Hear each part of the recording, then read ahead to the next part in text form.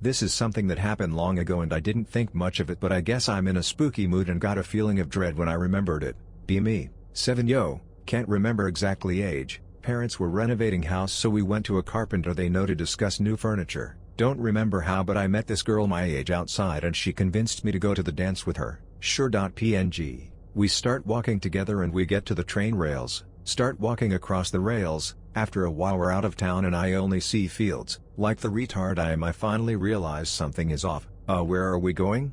To the dance, of course. I tell her I changed my mind and promptly returned back, but being young I got lost in town. Thankfully I went to a shop and said, "Can you take me back to mom and these people have me an orange juice," and somehow found my parents. The memory is vague but I vividly remember the sight of the fields along the empty train rails. I wonder where the hell that girl was going. Childhood memories can be quite scary.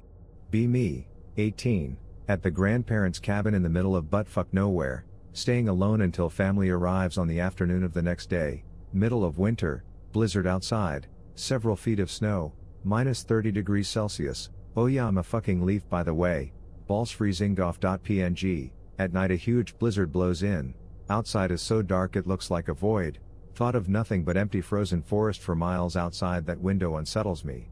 Close the blinds. Blinds are poorly fitted to the window, no matter where I'll pull them there's always a small gap. Oh well, sit on the sofa by the window reading and trying to forget about how isolated I am and how unsettling the gap between the curtains is. Fall asleep on the sofa, book in hand, wake up in the morning, dim light pouring in through the window. Been blizzarding on and off all night, open blinds again, more comfortable since it's day, can see footprints in the front yard, fuckles this shit.png. Go outside expected to see their moose or deer, human tracks. Bare feet, no shoes. Tracks started to fill from snow and probably happened sometime in the night. Tracks lead right up to my window, at the gap in the blinds looking in. Tracks don't lead away from the house, the other end of the tracks start in the middle of the fucking field like this guy appeared out of nowhere mid-stride. To this day I don't know how those tracks got there, but the nearest neighbor is nearly 2 kilometers down the road. It was minus 30 out with a few feet of snow. Anyone going around barefoot would start losing toes after just a few minutes of being out there. I don't go to that cabin alone anymore. Have friends over, tell them to sleep over. They tell me that they can summon a demon named Notsabad. Teresa ritual shippy.png. Step 1, perform ritual on a rainy night. Step 2, hot tea with milk and sugar placed on a counter under a mat with 3 Pokemon cards and a paperclip. Step 3, draw a picture of the demon in your image and place it on the wall near the ritual mat. Step 4, make sure the mat is in the light of a window. Step 5, sleep near the mat with gray sleep mask on. We perform the steps and go to sleep. Wake up, friends are dead. My tea's gone cold and wondering why I got out of bed at all. The morning rain clouds up my window, and I can't see it all. Even if I could it would all be gray. But your picture on my wall, it reminds me that it's not so bad. It's not so bad. My grandmother passed away yesterday. I don't exactly miss her. She was the kind of woman who thought kids should be seen and not heard, ever. When I was really young I didn't understand why we ever visited her. She didn't have anything for me to play with, but she had this huge collections of porcelain dolls. I wanted to play with them, but she screamed at me and slapped me. I never tried again after that. She's dead now. It's weird to think about.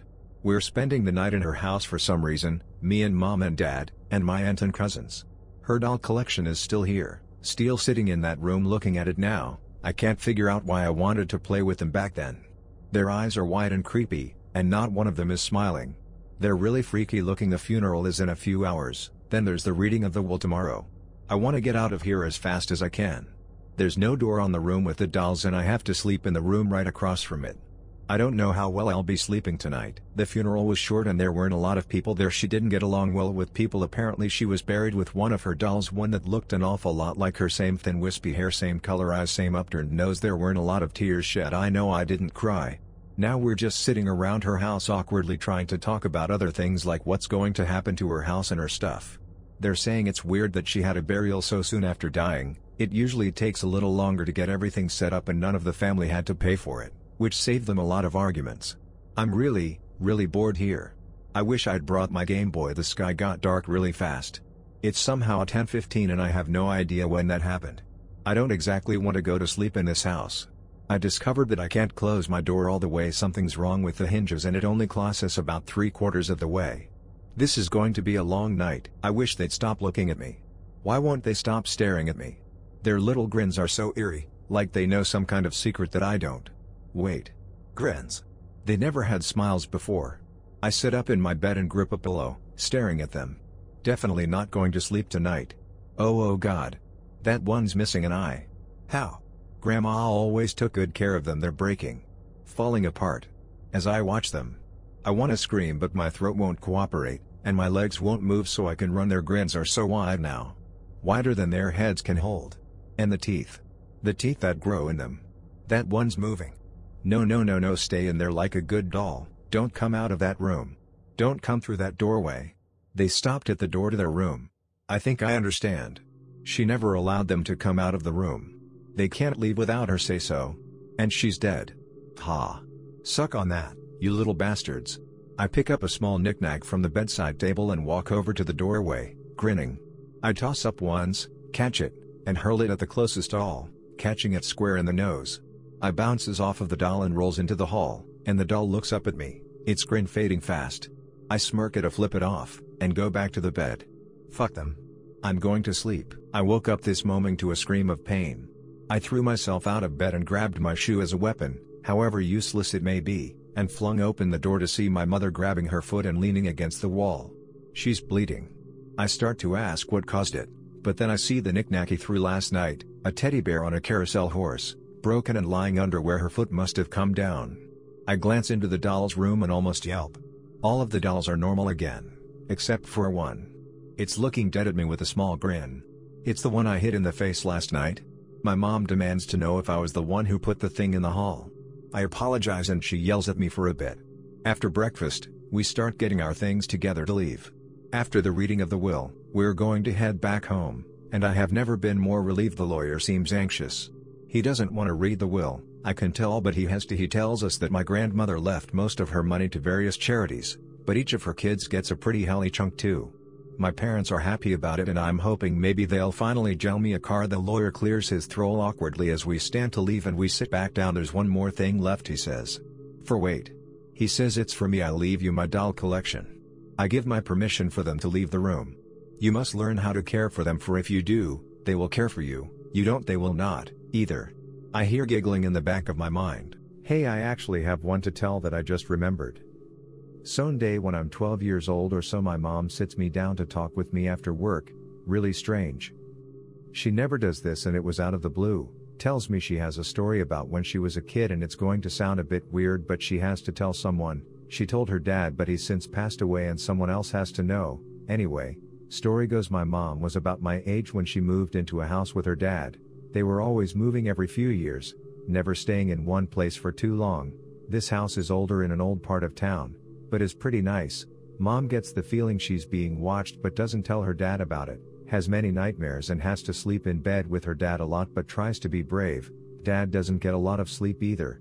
Mom spends a lot of time home alone because her dad was always busy at work, so she would take the day to explore the house and neighborhood and then barricade herself in her father's room at night, waiting for him to come home at midnight or later.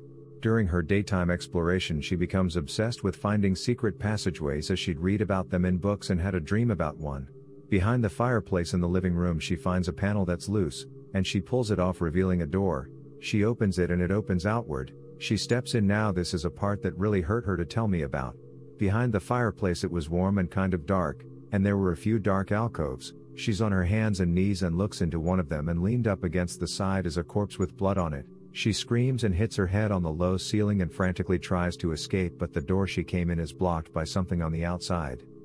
She bangs against the door but it hardly budges. She's screaming, crying, hyperventilating. My mom is in tears telling this story and she never crawls. I'm shaken up. She turns around and she sees the outline of the corpse in the dark, still sitting there propped up against the wall. Mom can't escape and is certain she's going to die. Starts hitting her elbows against the wall and even smashes her head against the door. She's absolutely losing it. She is trapped here for hours as the sun goes down and all remaining light disappears. Somewhere in there is the corpse. Outside she hears the back door unlock and her dad walk inside. She starts screaming and pounding on the door and her dad rushes over to the fireplace. A heavy scraping sound and she shoves the door open and he pulls her out. He's absolutely stunned. Mom crying as she points into the hidden room and describes the body to her dad and how she was trapped there. She looks over and sees that somehow someone had dragged the safe her dad had in front of the door while she was in without her hearing. Her dad hugs her tight and grabs a flashlight and crawls into the opening. He shines it around and explores the whole thing. There's no body and he explains that to my mom. She tells him that it was there and he believes her. He tells her he saw something strange once. Somehow the corpse had disappeared. He assures her that he will sell the house soon and then they will move out in a week. He closes the door and puts the panel back on, nails the door shut, and moves the sail in front of Eel. That night the two of them don't sleep. Grandpa arranges to pick up my mom and bring him to work, but one of his asshole managers won't let him bring her on the days he's supervising, which is 3 a week after school. One day my mom spends the entire time locked in her dad's room doing homework. She hears a sound of a pop and something unlatches behind her.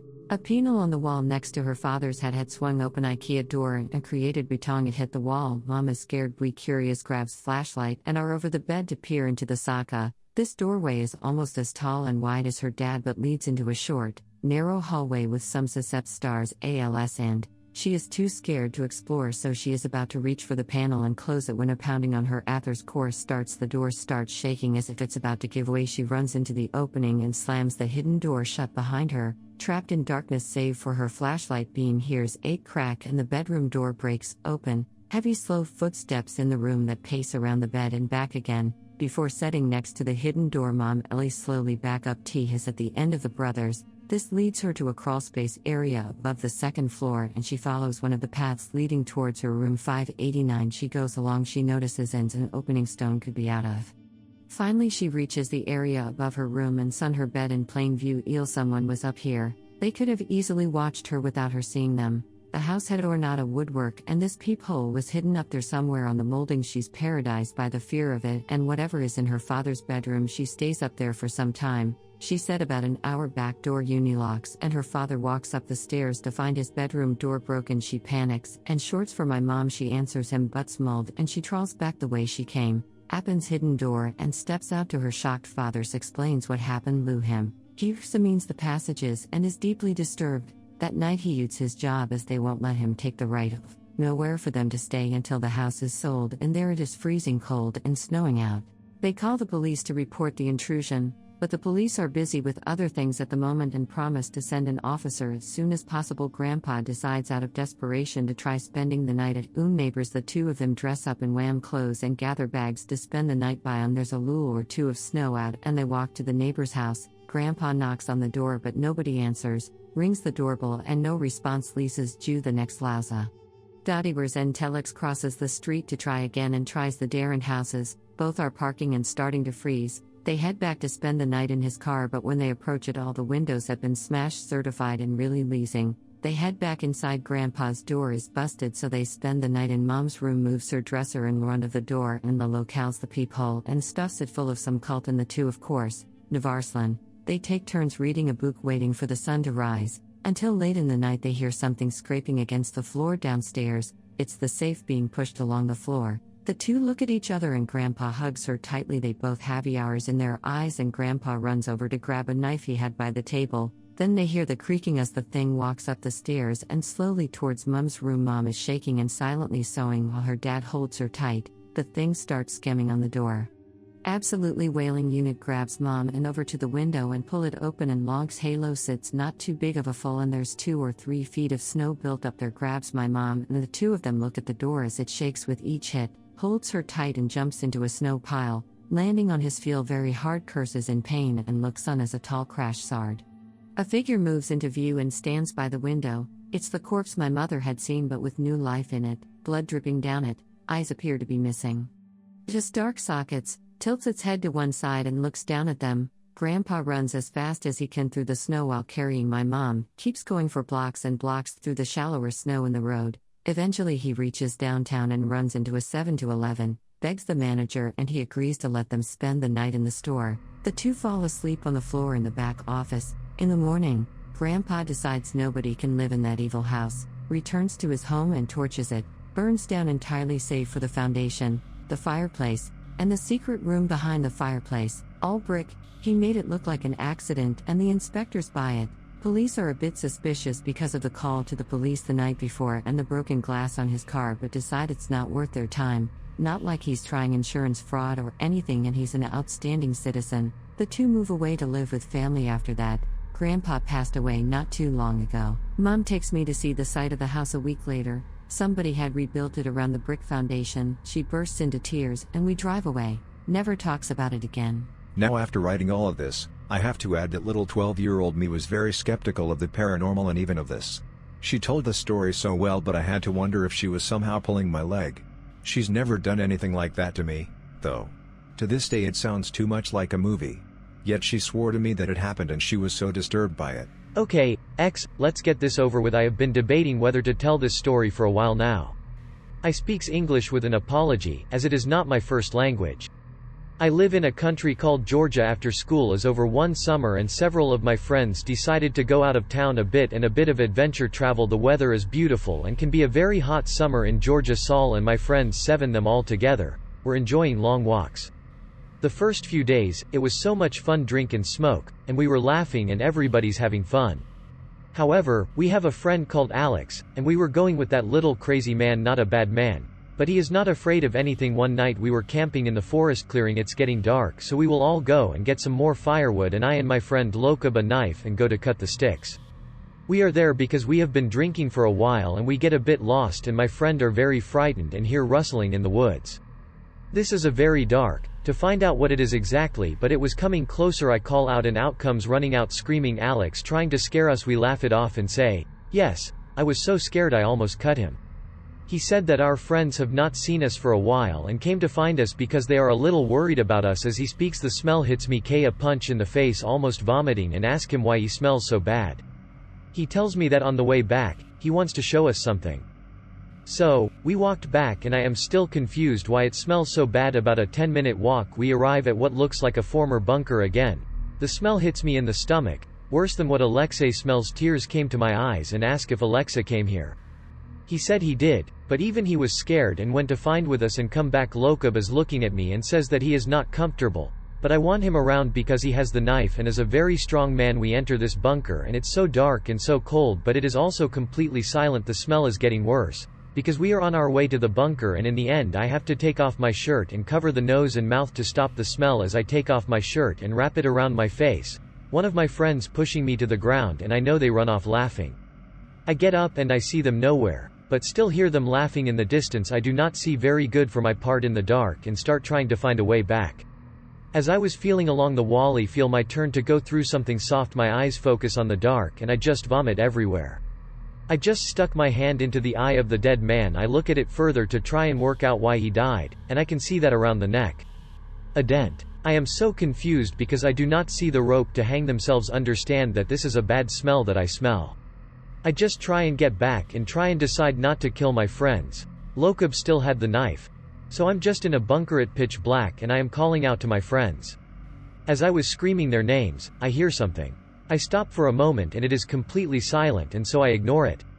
I walk a few stops, and I hear it again. At this time I was really scared and just start running. I can still hear the noise, flip and fall over, and the noise stops. I'm scared. I get up and hear the shuffling. It is at this point I realize that noise going on at the same time I am moving. I take another step in the dark, and yes, I understand the two-step. One of mine, one of someone else's. I spin around and look behind me. I cannot see very far in the distance, but I do not see anyone at all. I take a step back. A moment later my step lands. I hear something else's move on the ground. I was almost crying at this point. Suddenly, I feel a drip on my shoulder, my shirt off and wrapped around my face, touched it and it is sticky, but it is still wet. I am stunned and just stand there for a minute. The distance, I hear footsteps and I think my friends and turn around and take a step forward. This step is the worst I've ever taken in my life. I felt cold, wet rope tighten around my neck. I walked straight into a noose and felt being cut up in the air. Now I can hear laughter. Open your mouth and try to laugh. That's what it sounded like. I looked up at the roof and see what haunts me to this day. I can see the outline of what looks like a short, bald man. He was naked, and he is the head of a body. But where his legs start is the mass, and then 4 or 5 small stumpy legs sprouting out. How he had been gripping on the roof I do not know. I understand that it was in his footsteps that have been chasing me. A great big tongue hangs out of his mouth, and it comes down and wrapped around my neck. I try to pull it off, but the more I pull the more it tightens and yanks me up. I am not sure whether it's laughing loud or I just got closer, but it gets louder and louder. My eyes grow clim and I cannot fight anymore and start to piss myself as a little girl. All of a sudden, I hear this terrible screaming and I let loose. I heard the footsteps of others before getting stopped up. Lokub was making his way back because he only wanted to scare me, and I will drop badly, because I come from him. He brought the knife and cut the monster tongue, and I saw scuttle off screaming and crying across the ceiling. I ran with Lokub and leave the bunker. I'm so scared. To this day I do not know what it was and I do not want to go back. I gathered all my things and left the camp and walked back the same day, Lokub and knife. It was 12 years ago. Since then I have never spoken to Alexei again, and Lokub hanged himself last June. I'm only writing this story, because my therapist told me that it would be good to write it down and it's off my chest. My friends say that he went back to the cave for a year, but because they are close to the road and it is guarded by the military security forces. I went to try and it recently, but seems to have been blocked off. I can still feel it in my neck at night sometimes, XL, so cold. Do you know what a cordyceps is? I didn't either until 20 minutes ago. It's a family of thousands of different types of fungus, grows all around the world in various rainforests and jungles. The awful thing about them is they're parasitic, they grow on other animals. An ant happens to run into some spores, and then it starts to colonize his insides, starting with his brain.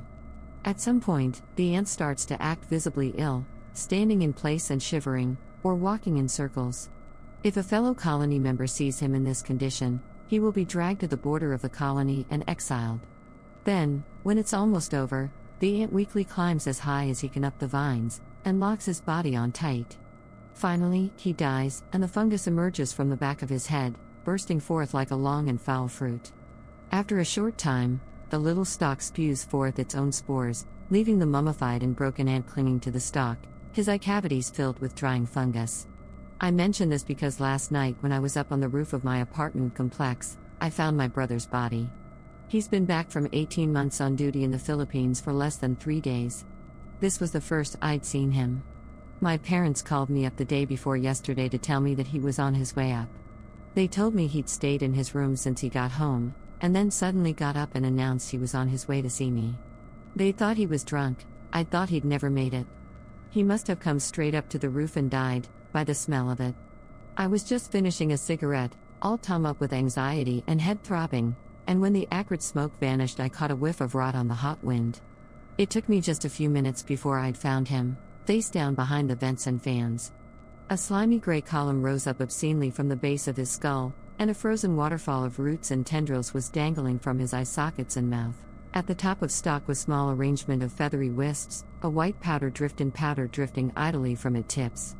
The spores must have drifting over the north side of the building all day. My side of the building? I came down to my apartment to try to call up the police, and my headache was rising to a feverish throb. I got through the door, and the moment I reached for the phone, pain flared in my head so bad I almost passed out. I've since tried 3 times and I can never get my hand up on it. The same thing happens when I try to get up and leave the room. I feel spines of ice tunneling up into my skull and my limbs lock up and shudder. The ants in their last moments crawl as high up the vines as he can climb. This is so the spore will spread over more of the colony below. In the end, the parasite controls the ant with an almost intelligent drive. God help me. The pain is almost blinding now, and a new thought has been rising up rhythmically in my head, like a record skipping. Up. Up. Up. It's joined by an image of my office tower.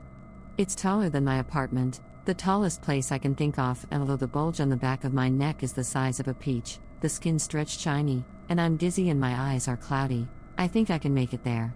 Up. No. I'm sick. I need help. The building pulses again in my mind. The cold wind. The roof and the sky. These images and concepts dull the pain momentarily as they pass through my mind. I think I can get there. Up. Up. If you live in downtown Chicago, I would get the fuck out. Playing with runts. Do you ever get lonely? Sometimes you wish you had a few friends you could run around and play with. Well, there are 3 little runts who are just dying to play with someone. They'll play hide and go seek with you. But first you need to go into their home and let them out. Now in order to get to their home you'll need to prepare your mind, for they don't live anywhere you'll find in your world. You'll need the following items: a children's camping lantern or a plastic flashlight. Metal and mag lights will not work. A glass of warm milk, a bar of dark chocolate, a red marker or some red lipstick, a feather and headband, a bowl of salt. Now that these are gathered, you must first prepare your house. Block off any room you don't want these runts dabbling about in with a line of salt. It must connect to two ends of a doorway or two walls. There must be more than one open room for them to run around in, or they will get bored, and they don't like to get bored. However, there must not be an open doorway or a window where the runts may escape into the world, or they might get lost, and mother doesn't like her children getting lost. It is important that all windows are locked or have a line of salt in their way. It would be best if you used both. Now you must turn off every light in your house. You may only have one night light per room if you should choose any light at all. Unplug all digital clocks or LED electronics. Now that your house is prepared, you are ready to begin the journey to their house. You must wear the headband and feather, and use the red marker or lipstick to create a dash on both cheeks. You will drink the warm glass of milk, and eat but one piece of chocolate. Leave the rest of the chocolate somewhere in the room. You will begin the next step in. They will be hungry when they get to you. You will now take your flashlight and yourself underneath a blanket, and you will lay with your full body underneath the blanket. You will look at the flashlight and turn it on and off and say to yourself the following poem. Dibble dabble nibble nabble, knives and nooses poison apples, RLL come and take you from your cage. From mother's fingers come and play. You will begin to doze off, but you'll find yourself in the room you were in prior underneath the blanket. However, the walls will look as if the wallpaper was skin, the black carpet moist between your toes in every step. A lingering stench like rotten food and piss. You will notice there is only one door in the room in your nightmare. In case you had any other doors, you will notice they are now sealed. You must take your flashlight and leave that door. Now you are in their house. You must find their room. Their whispers will guide you. Listen closely. When you begin to hear nothing, mother is near. Mother protects her children. Should this occur to you, she is near, you must turn off your light and hide underneath a table or somewhere. Mother will check underneath each and every one with her long slender fingers. You must listen for the scratching and maneuver around them in the dark so she does not touch you. Once you hear the wet sound of her fingers dragging back on the moist carpet and her moving away, you must still wait. When you begin to hear the whispers again, you are good to continue looking for them. Once you have found their room, you will see them in a cage. Simply open the gate and they will be oh so excited. Now you must get back to the room you started in as fast as you can. Mother will soon find her children are missing and she will come looking for them, so you must hurry to the room and get underneath the blanket again along with the little ones. Turn the light on and off again and repeat the poem you said earlier to get there. You will find yourself dozing off again, and alas, you will awake back in your room where you fell asleep. If it worked properly, the chocolate should be missing. Do not turn any lights on, only use your flashlight. You will hear giggles throughout your house. They are all hiding, and you're it.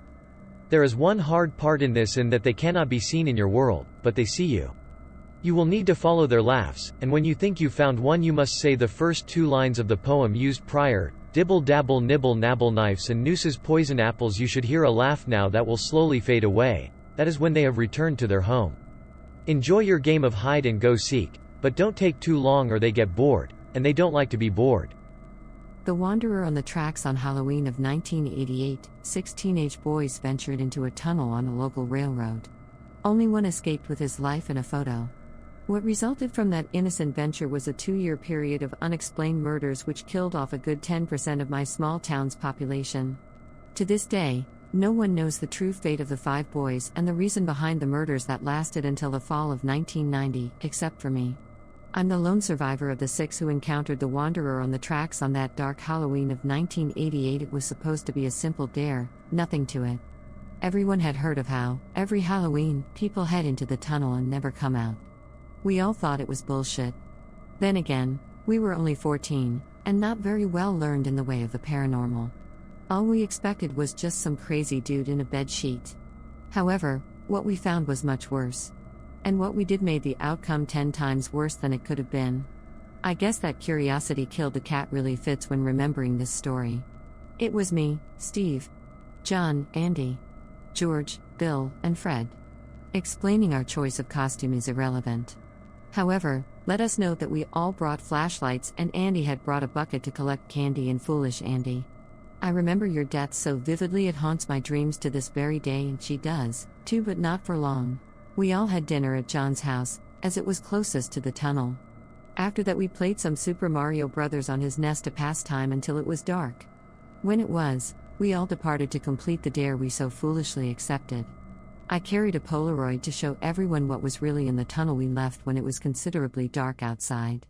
Most of the dads were parading their 7-year-olds up and down the street getting candy before it got really dark.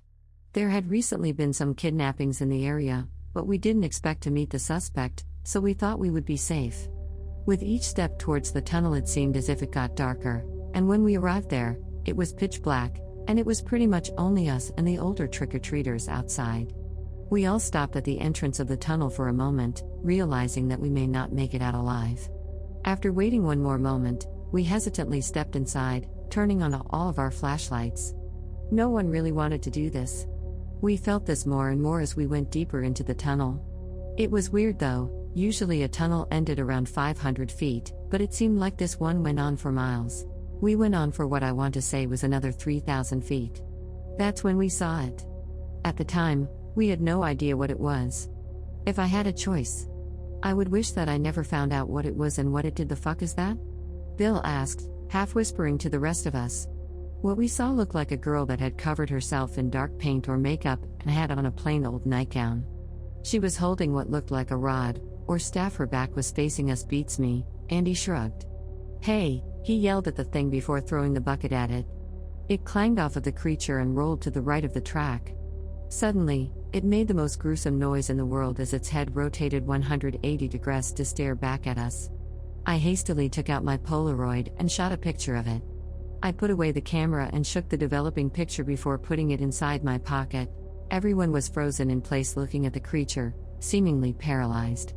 Soon the creature lifted the rod and threw it at Andy. It was horrifying and amazing, seeing it throw what we now knew was a spear with such dexterity, as well as doing it backwards. The spear struck Andy in the chest, dead center in the sternum. His ribcage collapsed and blood sprayed from the entry and the exit. His spine snapped, and he crumpled to the ground. The blood-splattered spear was stuck in the ground a good 40 feet behind us. It was only a moment before we actually thought to run. We didn't even try to save Andy. I turned my head and saw the creature ripping open his chest, tearing muscle and organs apart as our dying counterpart screamed in his death throes. It seemed like the creature wanted to separate flesh from bone, as that is exactly what it had done. Andy's flesh and innards were scattered around his skeleton in a pool of his blood. It was coming for the rest of us now. Bill was the next one it caught, eviscerating him in the same manner as it did to Andy. Then she got George, and then Fred. It was me and John left. The creature was so close we could feel its putrid breath on our necks. We both heard its demonic growls and screeches as we just barely escaped its furious grabs for our costumes. We kept on running even though the lactic acid had built up so much in our arms and legs, and our breath was ragged, and we were so damn tired. Soon we saw the end of the tunnel. Somehow, it was morning, which was so illogical, but John and I were both happy to see the light of day. Suddenly, I heard a trip and stumble. John had fucking tripped. We were outside of the tunnel and he tripped. I didn't even need to turn my head to know he would be gored and gutted. I ran a safe distance away behind some trees near my house. His screams echoed through the neighborhood and awoke several families, wandering outside to see what was happening. Everyone who went outside all saw the creature as it tore apart John. When it was done, it swept its eyes across the shocked citizens of my small town and let out a deafening roar that no man or animal could create. It then dashed back inside the tunnel, and everyone ran inside their homes, including me. For 2 years after that, the people who saw the creature were found disemboweled and skinned in their homes. Some people tried to move, but I heard them say it was like they were chained here. The creature was holding everyone here, keeping everyone who had seen it captive in this town. I'm the last surviving person who saw the wanderer on the tracks, and my time is coming soon. How did I last this long? I don't know. I bet it's teasing me, torturing me, making me shit my pants every time I turn a corner. It's taken a hold of my life, and I can no longer function like other people. I can no longer go out in the dark. My windows are always closed, the blinds always down, the doors always locked. I've tried to kill myself multiple times, but I can't. It won't let me. Recently, I've been hearing the dying screams of my dying friends. I've heard a bucket clanging from outside my window, tapping on my front door at night. It's a sign it's coming for me soon, and then it's coming for you. Quake 3 bats were designated based of an artificial neural network. They would affect NY think to figure out the best way to do things. They would wiped in which adding the ones that discarding the didn't. The longer they played, the more they would learn about you, figuring out your patterns, and this would apply towards other bots as well. For all intents and purposes, they were one of the first learning a Alina game when I found this Adelapa on Arena Semmer on my prating server just to have 16 bots face Koch Chan and over to see how good they would get. Set the server up 4 years ago. T's been running the entire time. I forego out there. I'm gonna crack on them. Oh my god, IP? I feel like losing.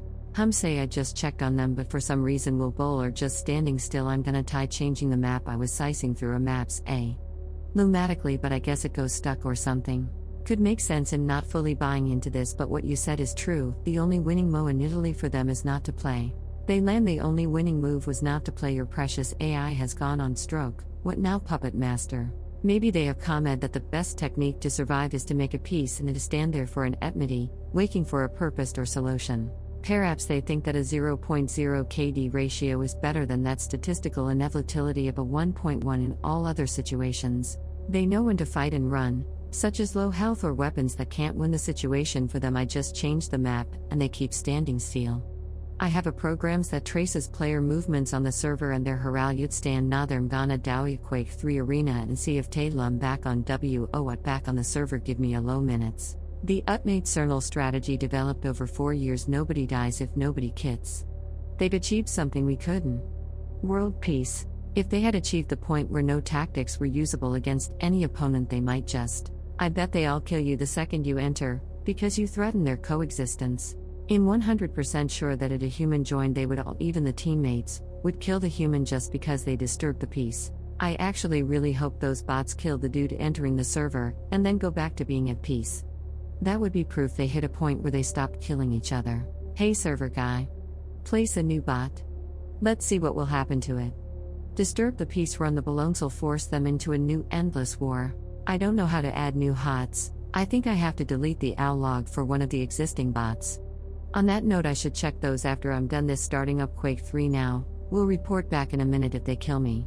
Okay, that was pretty fucking wind. I joined the Shavit and the hot steel just stand there, but the hicked up thing was they would rotate to look at me. I walked around at itty height and they all start looking at me, so I grabbed a railgun and tagged one of them. They all ran for the nearest weapons, took me down, and the AVR crashed. WAP. I don't really know what to say about this. Team killing fuck-eared? It was a teamless deathmatch server, which made all the weirder when they didn't attack each other and went straight for me. Reload it back up and see what happens. In whiling to be the bot's memories were erased, and if you load it back up they will be back to their normal shiz. Oh god, I just checked the owl logs. Each hot has a separate one. They're each 512 me. I want to believe. Show me proof. They're not those kinds of logs, they're tactical logs based on what has worked and what hasn't worked in battle. For all intents and purposes, their memories, man, it's 512 MB per bot. 16 Bors's age of information. The Samsung-tiered fuckers should be glad I haven't decided to delete them for taking up space on my hard drive. June 15th. I woke up this morning and immediately reached for my left arm. There was this awful, a wool itching sensation. I felt like it was coming from under my skin. Have no idea what is. Bert seems to have snapped now. Hick is womb to Shekupa telling me to see a doctor. But Etal's just itching. Zycarash just a bit under the skin of my arm. She's so sweet, though. For once I got up and she was right there, next to me, asking was alright. Usually when get up she's already gardening, and I have to say good morning to her out the window like that it is. But there's something to be said about waking up next to someone. Maybe it would have been better if she hasn't though. Seems I've served her into a tizzy. I'm so lucky she's here. June 17th. Reminder: go to Candyline shop to my MW. WR had an house and the itching seems to be dying down. Not sure why. June 19th. The itching has gotten way worse. I had less self-restraint, I would have clawed my arm up by now. It's not constant, but enough to really make getting anything done. As soon as I mentioned it to Hita, she took a nose to tease. Not my choice whether or not in the doctor. Now we rushing out to the chem to get me something. As soon as I mentioned anything, just cropped what she was doing and ran out. I tried to work on my writing today, but I just couldn't bring myself to finish anything. This itch was so annoying. I think it spread up my arm, too. I just ended up watching TV all day today. I saw this documentary about a philosopher called Hobbes. He believed in something called a social contract, that people aren't kind to each other because it's in their nature, but that is just considered socially acceptable. That dorp down we're all just humble monsters looking to fuck and at her. He was a pretty grim tello, but I can say ha point. Ha's saying that it's not really up to us, that deep down it's human now to be aggressive, it's genetically pre-programmed. I don't know though, when look deep down, I don't really feel anything morose or dark. I do. Bt there's anything boo on beneath hide skin, thank God we can overcome things, ch. June 21st Jesus, fucking, Chris Sue I went to the Dr. Odzi and Alarek an hour and a half in the walking room. This old man gave me his newspaper. When I smiled at him, he just sort of looked forward. He must have been on a plot or something, but it stuck with me for some reason, so I get into the doctor's office. He looks at my arm and tells me we have to go through this whole ordeal of getting an x-ray. He says I have to wait a couple of days, but when I told him how much of a bother was, he agreed to move things around. I was at the machine, made me a LL, always hated these things. When I was younger my brother stole a bag of cost from me, and for some reason that made me mad enough that I ended up breaking his arm. He had to get an x-ray, and the whole time I was waiting for him to come out, I was scared. For him and for me. I wanted him to be okay, but also didn't want him to talon me. In the end, he didn't. He said he fell down the stairs. This confession's a lit late, but only just remember Sony, BM I get home to FND I've already missed a call from the doctor. When I phone him back, you know what he says to me? Bugs. I have bug eggs inside my arm. Seriously, I got a cut in my arm a few WAX ago and get spider ages in T. He says there's no worry about them hatching or anything. TDAC not on my tongue tie need and are out the best way to roll this and will get back to me. Seriously, fucking Eggus. I told Hilda it was just a rash. June 22nd knowing there are spider aegis inside mess ready made the itching go down. I think it's nest, these little things living inside me. These fute creatures forming in me. Does this make me woman? I guess I am pregnant. I can almost feel the Eggus mung around in my arm. Hilda sprayed the ice black bugs in the garden hurting har flowers today with pesticide. I felt like running in and waving them, my babies, my babies. I would yell. It feels like my arm is a huge ocean, and the eggs are file boats. I can write peacefully now, I know everything fin. That's not stopping Hilda from worrying though. Poor thing. June 23rd I'm trying to keep my arm as still as possible. I remembered this Bible verse Claude, your by G and my boat is so small I'm going to be nicer to the eggs. Hida insists on putting this lotion on my arm now, she's such a worrywar. Seriously, Ilper, but I can get really annoying sometimes. Winding is a lot easier now. These spiders in Mara S pretend tried tack to me and the is pretty GM and fascinating in a towel. The doctor phoned me today, but I didn't answer. June 24th I ordered some hubs today. June 25th I went into the doctor again. I can't avoid the calls any longer. The eggs are such an inspiration to me, now. I've started writing a new story, horror, about spiders. They're such a cool symbol, now. Think about it. The Partect image CT, these little lamble creatures that everyone seems to hate. There's even an evolutionary disease, arachnophobia, that makes you scared of them. It's genetically pre-programmed that we fear them. I looked for the old man in the waiting room, nothing. Maybe he's sick. There was this other patient there, this dat guy, who got out his cigarette, ready to light NGH, there in the ICR. Luckily he regained his wits and put them away smoking. Atus disgusts me. The doctor gave me these weird pills, I think they're meant to break the eggs down. I start taking them tomorrow. Goodbye, my little pretties. I feel bad about losing them, I can almost feel them in my the seeds of I'll have to hide the pills from Hyde. If she on out her compassion will make her throw a M. June 28 T woke up to Hilda this morning. She was awake, looking at my eyes. I could look into her size, and they seemed infinite. Nat deep, they seemed like some sort of optical illusion, a trick. They went on indefinitely. Ike, she had reached some 8011 of profound wisdom. A summon bonum liwan, amazing way to start the day. I get up and had to hide a jump. I felt the egg slipping around inside. I went down and found my book by Hubtex led Gullinerl was railing on the door where we wiped our fell. Melly and patiently opened it up and let the bed. I didn't reading it till later, till was done wiring. I don't want my work to be too heavily influenced by his frizz the chapter, long note of everything my tears dents told me. I think I've given myself an artificial intelligence, or some kind of higher understanding now. The buys, they know things. I should listen to them more often. I read the best chapter of the book today. I don't even want to go into tea. Here's such a dark pulley to everything this guy has to say. I love it. Hilda asked what I was reading, and I just said it was some journalist. She smiled and went to sleep. She never really listens, I don't think. I looked over at my pills, and decided not to take them. June 29th. I thought about that man again today, the one who gave me the newspaper. T. Sal Hobbs. He didn't give me the newspaper out of kindness or anything. It was just a social contract. Either that he was done with, that's why he didn't say anything. He didn't do anything is also obvious now. We all have the deep impassioned need to us this whole onus and set interest. Take away 9/11, and social norms, and we all go back to the jungle. I don't itch anymore, I let myself feel every ache and twinge.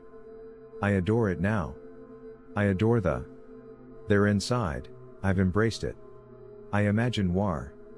They say and sometimes listen to them. I wonder if they'll hatch. Today I woke up and Hita was there, but still asleep. There isn't as much wisdom and profound insight in her eyelids. I stayed there, unblinking a while. She didn't wake up.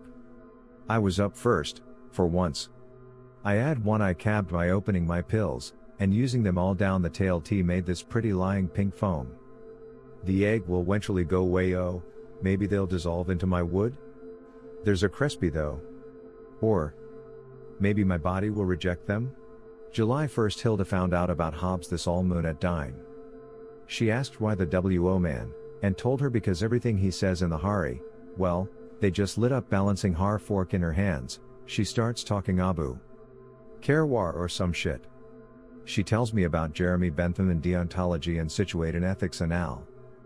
It was really cute, watching her run her mouth off.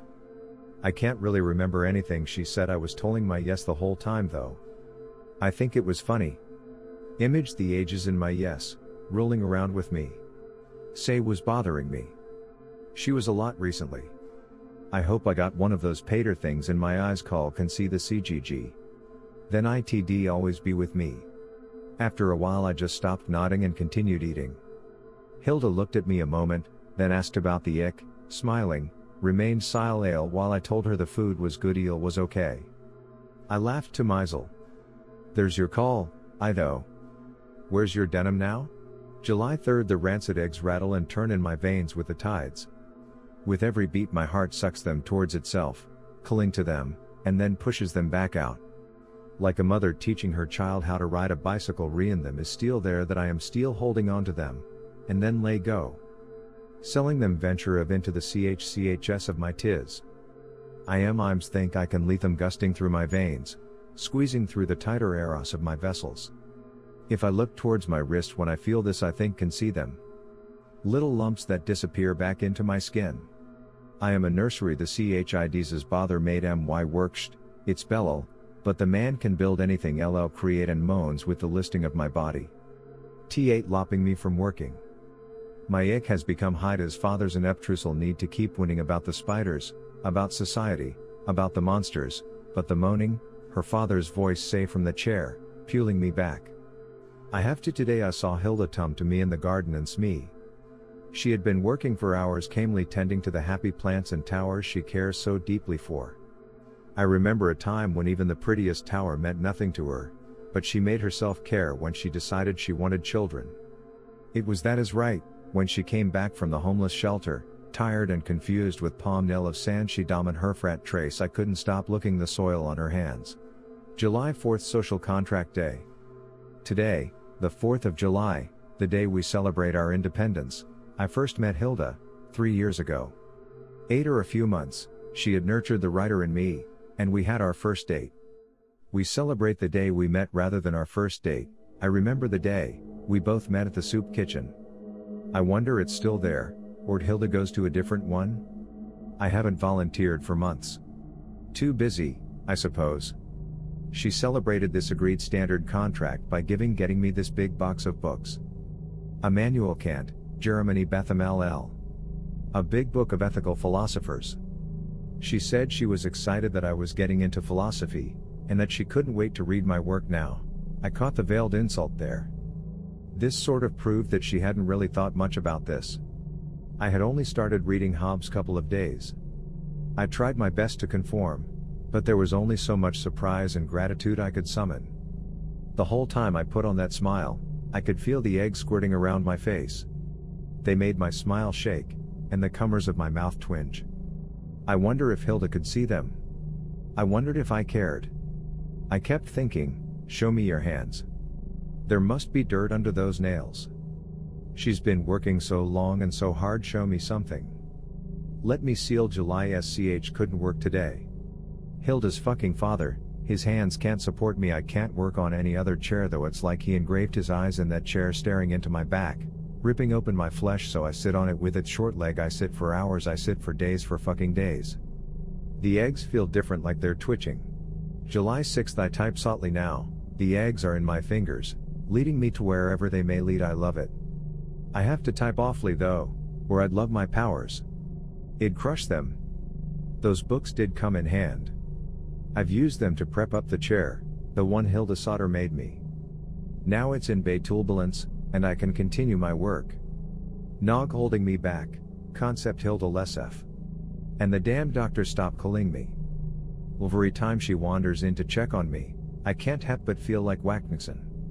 Justice me work, woman, she has no idea, no ideal what witting about low could she.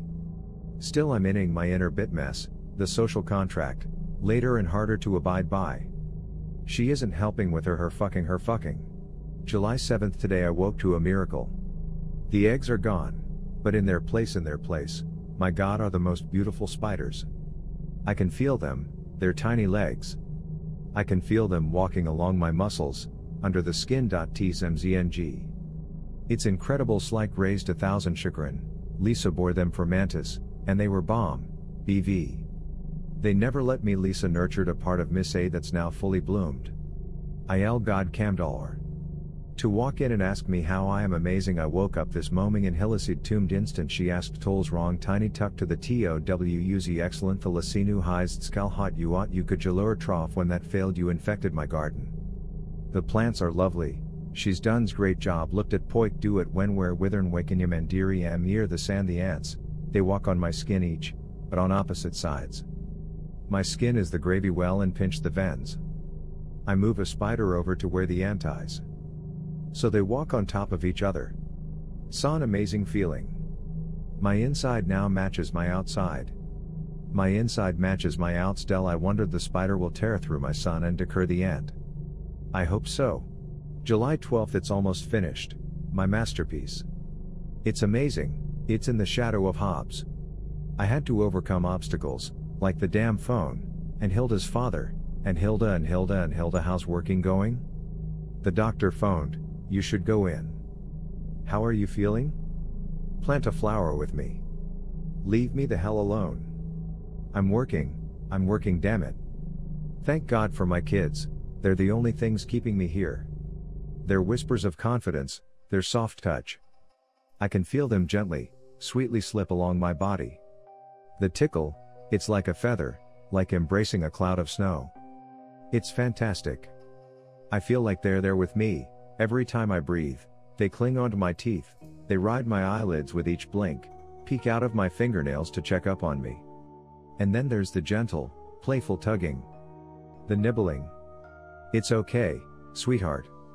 Eat my heart out. Ha ha, ha ha ha ha. July 13th. And I'm so sad. I'm so fucking sad. I'm so impossibly, incomprehensibly sad. Hilda, she would try to understand sometimes. But she doesn't, because the sadness is in me. It's deep down, it's genetic and incurable. The spider's not in my veins. They crumple together and restrict blood flow, they give me a tourniquet. Like they're suggesting something. Everyone feels this sadness, but not in the same way. Everyone feels it, that's why no one can understand it. It's human nature, it holds all of us back. Don't bother with it, ignore it. But I can't ignore it. A black, heavy blanket has been draped over our happy garden, it has been for several days. Good God, it's hard to breathe. It's hard to fucking breathe. The air is so thick, and my lungs are filled with inherited this sadness, this anger, it was passed down from father to son in my wretched fucking genes. And I shall pass it on to my son. Hilda holds my hand, smiling innocently at me. Her ignorance makes me hate her. The bugs tumble into my hand as she holds it, and I pull it away. July 15th. How the doctor was wrong. They aren't spiders. Well, they aren't just spiders. There are millipedes, I see them walk under my skin, like a stream with feet, flowing up my blood. Rivers in rivers there are others, too. Ants. The ants and the spiders fight, my body is a battleground. The millipedes pass like zeppelins over the Red Seas where the other insects do battle. I can waste away for hours, staring at my arm. They're in all of me now, sometimes I can feel them pushing each other into my stomach off a cliff. They push each other into my acid. To be digested, to be turned into me. I am the mother ship, the Imperial Mother Zeppelin. I joyously watch outside as my wife-to-be toils in the garden. It's about to rain. I grin a huge grin, and count down the seconds. I applaud the heavens when it pours. I applaud Hilda's patience with it as it comes down on her. Spoiling her toils, spoil the toils. It's hilarious. It's karmic. You ruined my toils, and now the Zeppelin rains down. That's not pity I'm feeling. It's eagerness. July 19th. The doctor phoned again today, one blocked the number. Hilda isn't sick, is she? July 20th. Hilda saw the books propping up the chair, and went out and got a prop when I was asleep, as a surprise of sorts. Now I don't have to rely on them, she says. The books are like the chair, when leave them on the table, they stare at me. But they don't tear into me. My insects protect me, my shield of bugs protects my back from their talons. July 20th, night. I woke up at about 2 a.m., and turned to see Hilda. To see not just with my own eyes, but my inner eyes. Her skin is soft, but her eyes are shallow. Her hair is like smoke, which floats just above the pillow, but her tongue is simple, and flaps inanely as if in a steady breeze. Her fingernails aren't covered in dirt, but I imagine her insides are. Like how the creatures of the earth are in me, the earth itself is in her. It must be, she tends to her flowers so often. Her happy flowers, she told me, they're not simple. She talked about photosynthesis, and the biology of plant life. How bugs rely on plants to survive, and vice versa. She said she saw a David Attenborough program that said plants were the masters, while bugs were the servants. What does that make her? The earth must be in her, a cut, or bruise. She's full of mud. I can tell by her ideas. I sat there a minute, and thought about what to do. I decided to start writing this. Has she seen it? I wonder? The drawer was open slightly. Maybe she did? She's been acting the same though. Wonder a thousand wonders. July 22nd. Last night I stared at Hilda again. She brings out the worst in me, the anger I carry deep down and dang down Alkin. She pulls out with her LHL my skin today until I wanted to put some of my spiders on her plants. I squeezed, but there was nothing. None of them came out. They like it in me. I was staring her, and I thought about the worth of human lyre. About the pain, about things she couldn't possibly understand. I can't help these things inside me, they read there. I didn't put them there, all didn't. Human nature to have them. These dark thought, this sadness, and anger. It's just a sucking social contract that my parents signed on my behalf at my birth.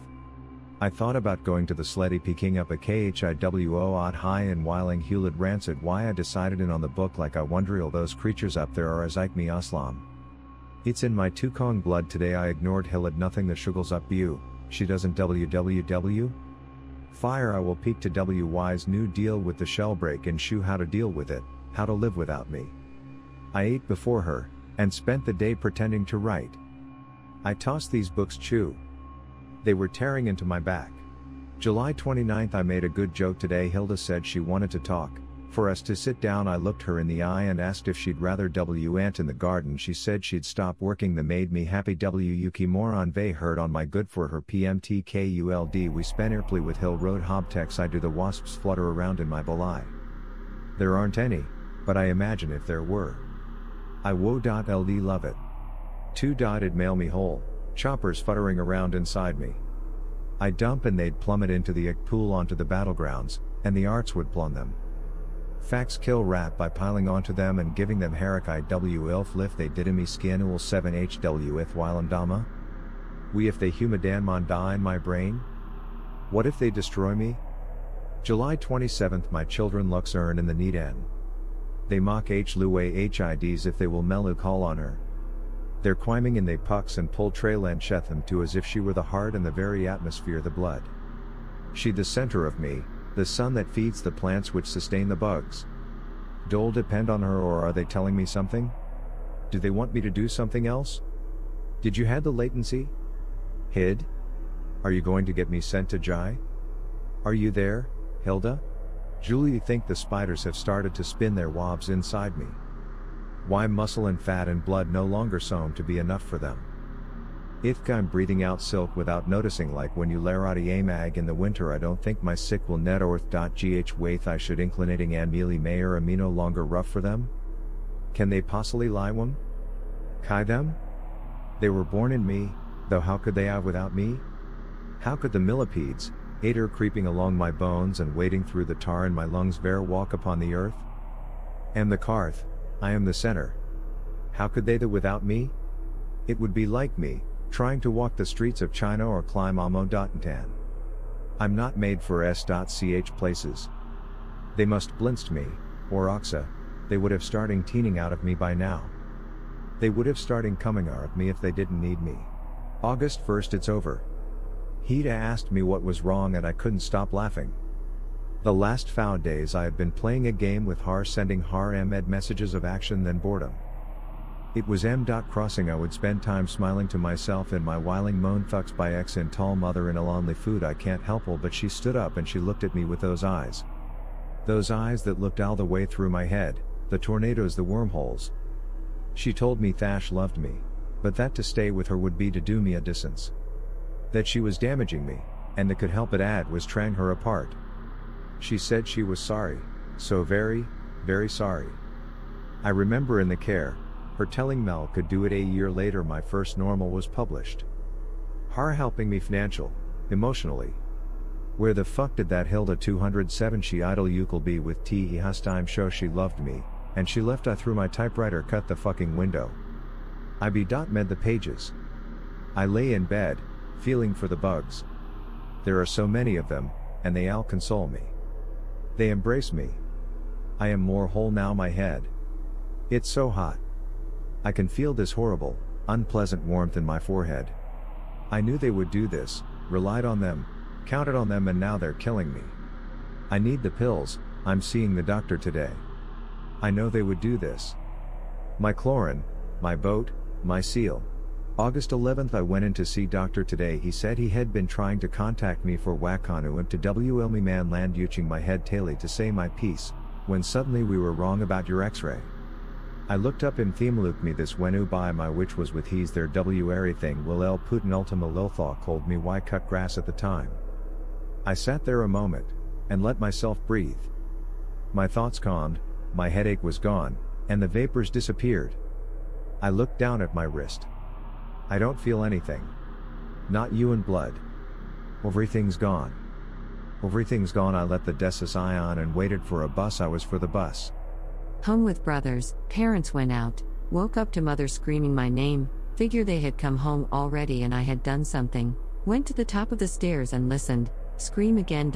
Went down the stairs, screams coming from basement, call for mother's name, silence, open basement door, someone runs up the stairs, shut door, lock it, and she begins pounding on the door and screaming again, run back upstairs and hide under her blankets and try to go to sleep. Ask mom how she got out of the basement last night and I apologize, she was never in the basement. Cleaning up banquet hall after a wedding reception, stacking chairs so I can vacuum, glance around to make sure I got all the chairs. I stop at what I first assumed was a chair, Instantly feel cold, and get this weird feeling on the back of my neck. Chair is not a chair.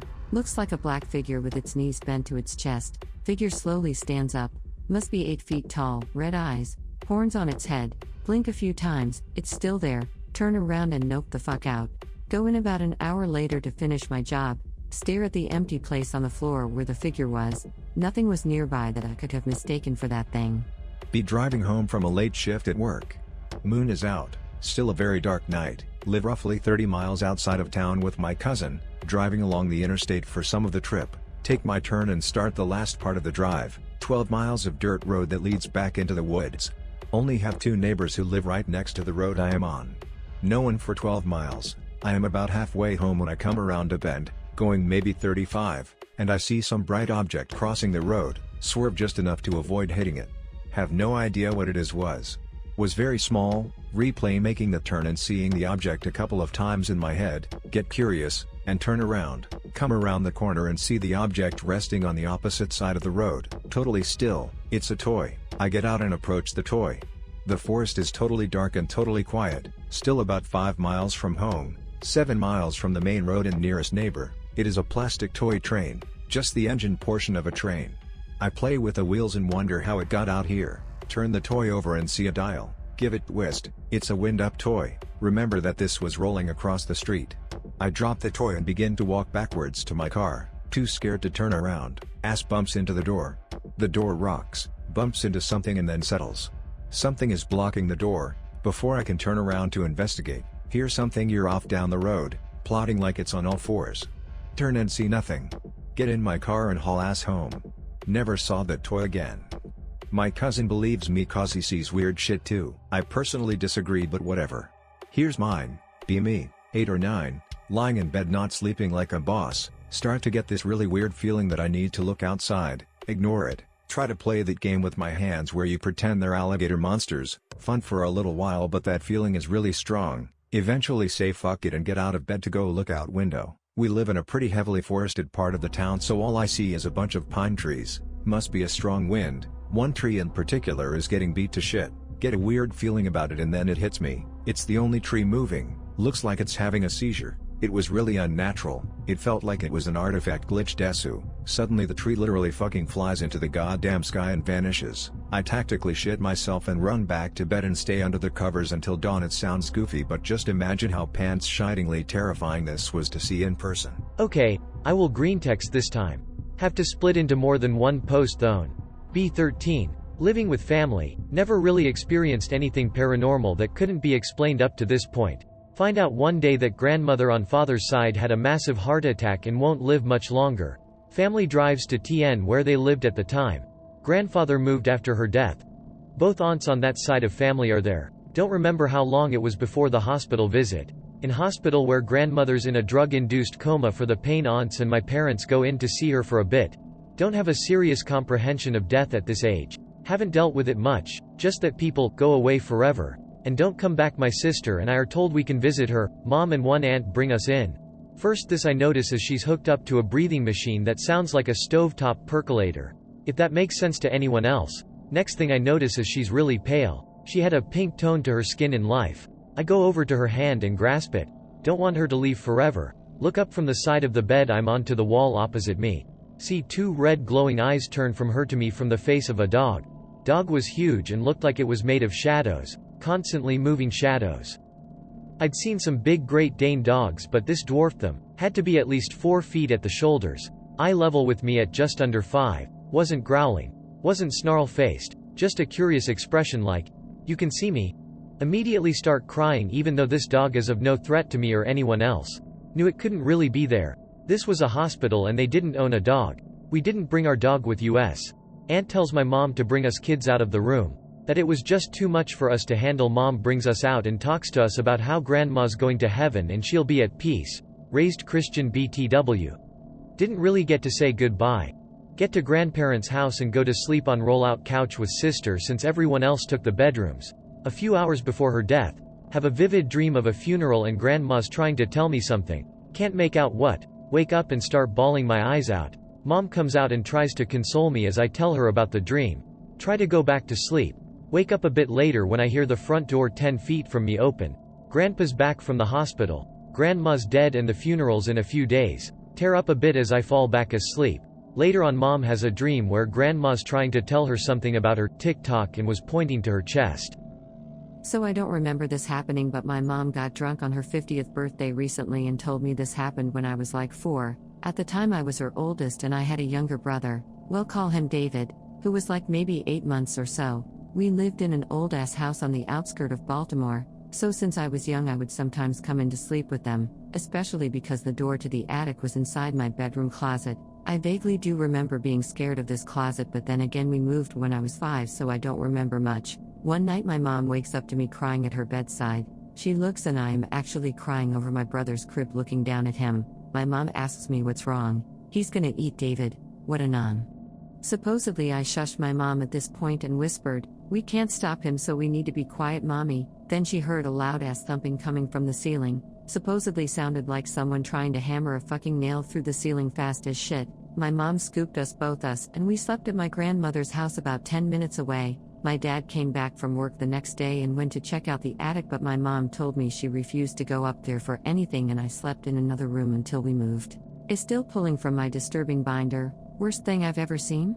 Been on the job for about 10 years, so I've seen a lot of shit. People are really fucking dumb when it comes to welding is basically what I've learned. Watched a guy literally fry his eyeballs because he forgot his face shield and didn't want to get in trouble. Worst was a new guy, Eelcel Deve. Dave is a really nice guy but is fucking dumb as shit. He has to be told every single day to follow even the most basic safety precautions. Me and everyone else is just counting the minutes until Dave fucks up so bad he either kills himself or everyone else. Working with Deve on a pre-tab project, we've been working for a couple hours. Me holding Dave's hand the whole time. I have to take a break. Tell Dave to work carefully until I get back. In hindsight, this was an even dumber decision than I thought. This is what I was told happened to Dave. Dave has been welding for a few hours. Dave's clothes are covered in shavings from the work. Dave does not understand that sing and metal spertom tiek to fabric can have to be picked off manually. Dave gets a really good idea. Dave turns his blowtorch off to kill the flame and uses the oxygen as a blow duster to clean the metal of his clothes. Dave Faye very proud of himself. Before anyone can tell him not to, Dave turns his torch back on and goes back to welding.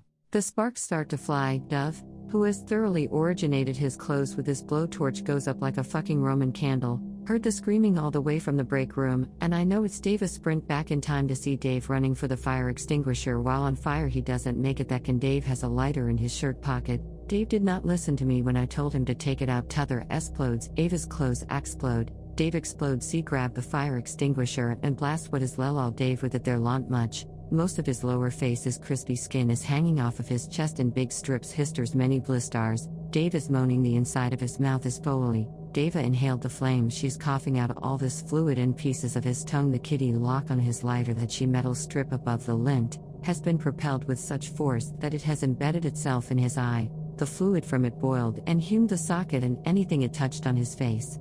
Dave is gasping for breath. I know Dave is fucked. Dave dies before the ambulance can get there. To be honest, none of us really miss Dave.